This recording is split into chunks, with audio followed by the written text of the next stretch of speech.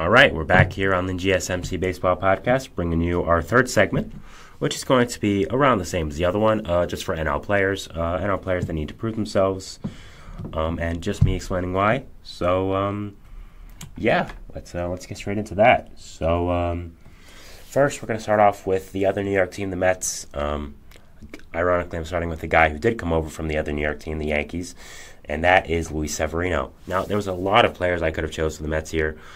Starling Marte, Brett Beatty, those are the other two guys I really had in mind. But I think when looking at the career landscape right now, it's definitely Severino, in my opinion. Was probably the worst pitcher in baseball last year. Was just absolutely awful. Was so bad. And I think this is the year for him. This is the contract he needs to prove to himself. Okay, I'm still a player in this league. I'm the Luis Severino you saw with the Yankees all those years. I'm that guy. I'm the baller. I'm the guy who screams when he comes off the mound, escapes big jams in the playoffs, has ice in his veins. And I think this contract for the Mets, coming over from the Yankees, is kind of his last effort because of the injuries he's had in the past few seasons, because of his horrific performance last year. So, yeah, definitely looking out for him and seeing how he's going to perform and how he is going to prove himself and seeing where his career goes from here. I'm a believer in him. I've heard what he's been saying all offseason. I have officially drunk the Kool-Aid on him, but I'm hoping he's going to perform well and very excited for him. Next, we're going to the Phillies. Ironically, we're talking about another guy who used to be a Met, and that is Taijuan Walker. Taijuan Walker signed a huge contract with the Phillies out of nowhere. A lot of people, including myself, were very skeptical of this contract, and our skepticism was proven right as he did not perform very well. I don't know why the Phillies gave him this contract in the first place, but the fact is they did, and he needs to perform to that contract. He has not performed very well so far in a Phillies uniform. I think with only 2 years left in his contract after this year, it would be kind of easier to move him if you attached a prospect. So I think he definitely needs to prove himself, prove why he got that contract this year if he wants to stay in the city of brotherly love and stay a part of that Phillies rotation. Yeah.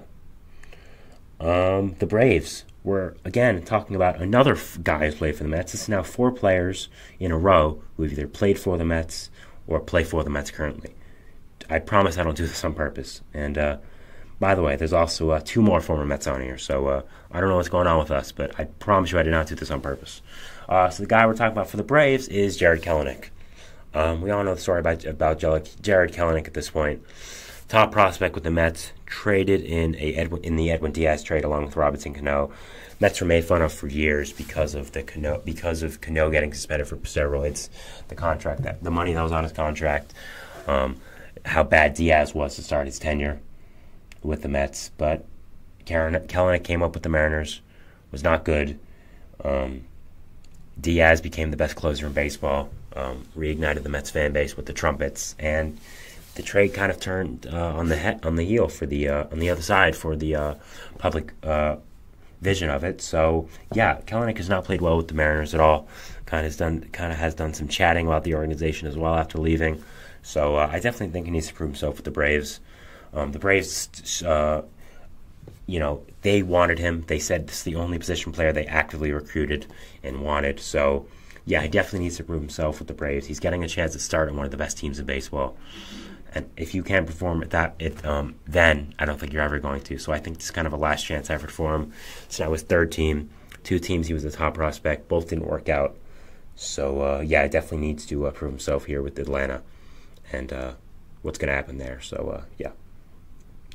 Next, we're going to the Marlins. Finally, a guy who is not associated with the Mets at all. That is Tim Anderson. Tim Anderson obviously was one of the best players in baseball with the White Sox. Won a batting title. Again, batting average, we don't put that much of importance on it anymore. But at the same time, batting title still is impressive. Was a very good player for the White Sox when they were in the playoffs as kind of the young team of the future. Obviously, that did not work out very well because of just a multitude of decisions, but we're not going to talk about that right now. Struggled just horrifically last year, which was so bad. Negative WAR was really, really bad. Was one of the worst position players in baseball. signing a 1-year, $5 million contract with the Marlins, a prove-it contract showing teams that, okay, I'm back to myself. Last year was a fluke, and I'm really hoping that I can go back to being the Tim Anderson that you guys all knew, and the guy that you are looking forward to being a part of that Marlins team. And if he is good, he gets to be a part of that Marlins core, and if he's not, the Marlins just move on. So I think if he's not good with the Marlins this year, he might be out of a job in Major League Baseball. But we'll see. Finally, ending up with the Nationals. Again, hard because they have a lot of good young players. No one that really needs to prove themselves. For me, the obvious answer was Joey Gallo. They signed him to a 1-year contract. Obviously, was a great player with the Rangers. Got traded to the Yankees. Did not work out there for a lot of reasons. Got traded to the Dodgers. Was fine, but it was only half a season. Then got traded to the Dodgers. Did not go very well with LA. So, then signed with the Twins. Did not work out well there at all.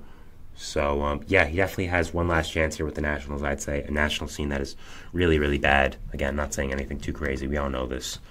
So, Nationals definitely need to prove themselves, and he definitely needs to prove himself on the Nationals, sorry. I think this is the last chance to be on this team with no expectations, and if he doesn't play well, I think that's kind of the end for him, and we'll be seeing what happens with him in the future. So definitely a do or die season for Mr. Gallo. The Pirates here, again, hard because they're a young team. They don't have many players to prove themselves. Yada yada yada. I've said this a few times now. You get it. For me, it's Aroldis Chapman though. Signed a pretty big contract for his sakes with the 1-year, $10 million. Sorry. It's 1-year, $10 million contract for this year. I think when you look at his past, when you look at some of the controversies he's been in with the Yankees, with legal troubles as well, not playing the best with the Rangers, was pretty good with the Royals. They kind of fixed him, but was not great with the Rangers. Signing a big deal with the Pirates to be in that back end of the bullpen with David Bednar, with Colin Holderman. And I definitely think he needs to prove himself here. Be really good, and I think his career will go on. But if he flounders here, if he does not pitch very well, I'm not sure what's going to go on with him in the future. So, definitely needs to prove himself here with the Pirates. Next is another guy who absolutely needs to prove himself. That is Jameson Taillon. Got a big contract from the Cubs last offseason, and immediately it did not turn out very well. He was just so bad with the Cubs. Needs to prove that he is good still. Has been working with Driveline this offseason, been putting in the work. Seems like a very nice guy, cool guy. A lot of people say nice things about him, but you got to perform at some point. And has not performed up to his contract so far with the Cubs. It's only been 1 year, but it's only a 4-year deal, so he definitely needs to step it up and pitch well this year, and show the Cubs why they gave him that contract, and keep him in their future. Needs to keep himself in the future plans of the Cubs, and what's going on with them. Next, we have the Brewers. It's Rhys Hoskins. It's not really like a big one. It's just that he was injured last year. Didn't miss the entire season for a good reason. Tore his ACL. Signed a prove-it contract with the Brewers, a 1-year deal. Definitely needs to show why the Brewers gave him that contract after coming off of injury. And I definitely think this is a guy that needs to have a good season with the Brewers. Maybe not. I don't think it would end his career if he didn't, but he's coming off a big injury. Brewers signed him for a reason. And if he does have a good season, he'll probably get traded to a better team at the deadline and be a part of their winning there. So I think that's an incentive for him as well. Next is the Reds. Same thing as Hoskins, like the exact same situation, kind of. Frankie Montas was hurt all of last year, except for one start. Amazing. He needs to prove himself with the Reds, show why the Reds gave him that 1-year contract that was worth a good amount of money. I'm a big fan of the signing. I've said it multiple times now on the show.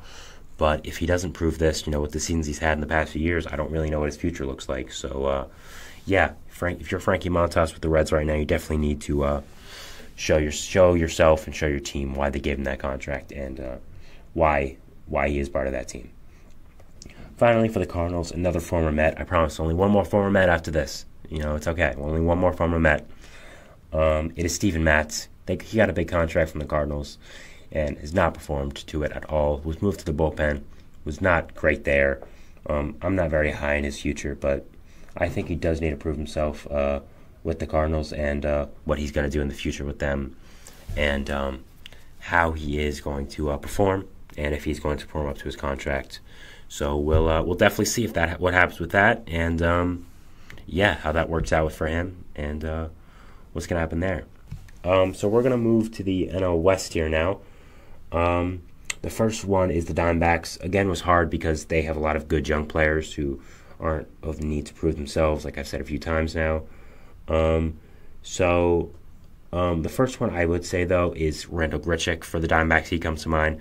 Signed him to a one-year deal to be a platoon with Jock Peterson. Was DFA'd by his team throughout the year. Got traded to the Angels. Was DFA'd by the Angels, sorry. And then no one picked him off waivers, so he just stayed there. So, not a very high bar around the league, but he's got a chance with the Diamondbacks to start as DH against lefties.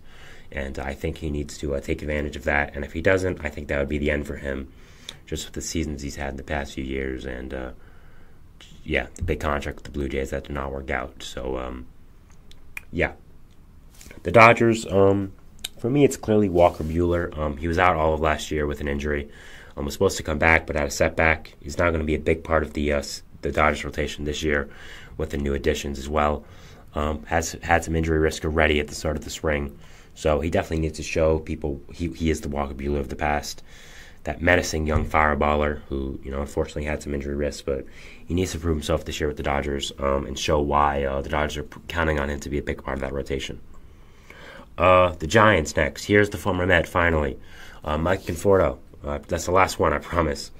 I don't know why there's so many. I didn't notice that till the show. But, he obviously was out for a whole year after having an injury in off-season workouts. Signed a 2-year contract with the Giants. Did not perform very well last year. He didn't perform bad, just didn't perform very good. So I think if he wants to be an outstanding player again like he was with the Mets, he was an all-star, was one of the top prospects in baseball. So, he definitely needs to have a better season with the Giants. And, needs to show why he is the Conforto of the past, why he got that contract, and what can happen here with that. So, definitely needs to prove himself this year and prove himself to the Giants and their fan base as well. Padres. I'm talking about a former Padre here who went back to the Padres after being on a few teams, and that is Luis Patino. He was a big part of the Snell trade. I would argue the centerpiece of the Snell trade to San Diego. Didn't work out with the Rays, didn't work out with the White Sox, and now he's coming back to the Padres, the team that traded him. But they know him the best. He was a former top prospect with them. So, he needs to work on his stuff. He needs to show why he was a former top prospect. Has not worked out very well so far. But, he needs to show why he is that, and why he was thought of so highly around the league. I thought he was a steal when the Rays got him for Snell. Obviously didn't work out. So, come back to the Padres. Probably going to be working out of the bullpen. This is one of his last chances to show why he was a top prospect and why he can still be a good pitcher in this league. Finally, another former Padre who was involved in a different trade. Cal Quantrill was traded in the Clevenger trade to Cleveland. Had a nice start there, but just in the end didn't work out. Got non-tendered and signed with the Rockies. Obviously not a great place for a pitcher to go in Colorado, but he needs to prove himself somewhere, and the Rockies were the team he chose, I guess, or the team that chose him if he didn't have many contract offers. So, Quantrill needs to perform with the Rockies, kind of save his career with that fact that he got non-tendered. So, looking forward to him and looking forward to seeing what he does with Colorado. And hopefully he can rebound after some rough seasons in the land. All right, so we're going to move on to our final segment here, which is going to be just regular news around the league and what's going on with that. So, we're going to talk about that, but first we're going to go to a break, and we'll see you after that. So, thanks. Bye.